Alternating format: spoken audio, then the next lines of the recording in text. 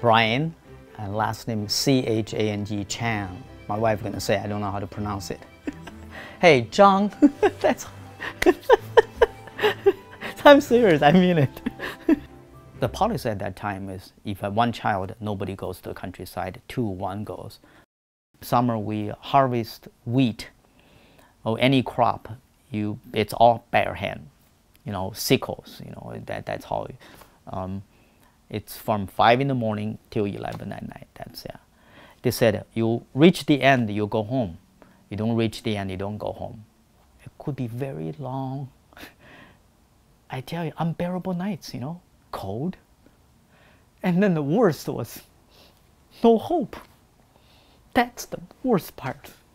After Cultural Revolution, everything associated with foreign language is really not just bourgeoisie, it's actually dangerous. People get executed, put into jail for speaking English. I actually would start memorizing words, like earth, dirt, clay.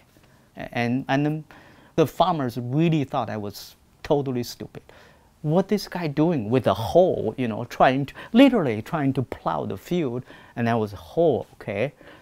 It's H-O-E, but not H-O-H, if it's not that hoe, H-O-L-E, what's the difference? When I got the scholarship coming to the US, and it was in the summer of '84, my dad took his whole life savings out, the equivalent of $50 US. So obviously that's not enough to buy the ticket, right? Northwest Airlines donated ticket. Yes.